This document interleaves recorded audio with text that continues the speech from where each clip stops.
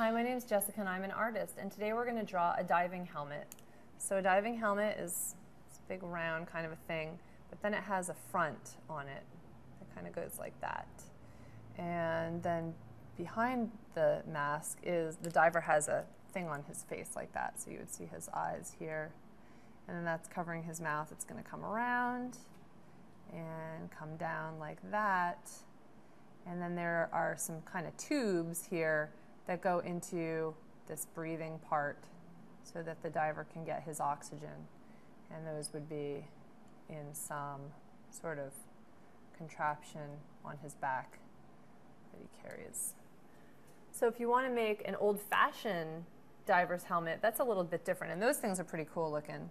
They have a round top like that, and then they have a front like that. And then the front has this kind of grid on it, like so. And that comes into this kind of piece like that. And sometimes they have them on the sides or on the top as well. And then after you've finished drawing your helmet, you can go back in and you can color it in. Maybe make it yellow on the top here.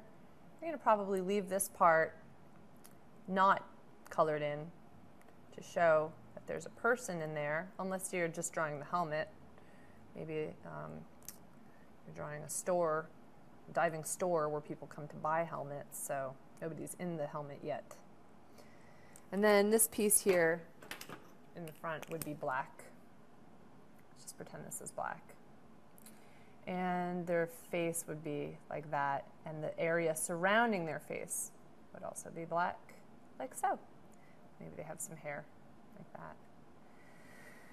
And that is how you draw a diving helmet.